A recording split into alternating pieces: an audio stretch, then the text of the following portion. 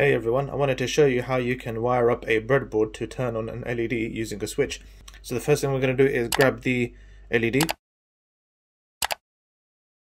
Okay, and then I'm going to connect a resistor to that negative leg and also to the negative power rail.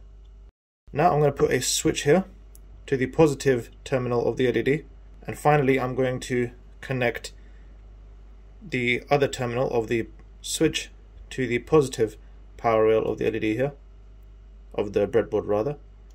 Cool, and that's our circuit set up. All we need to do now is power it. And let's see if it works.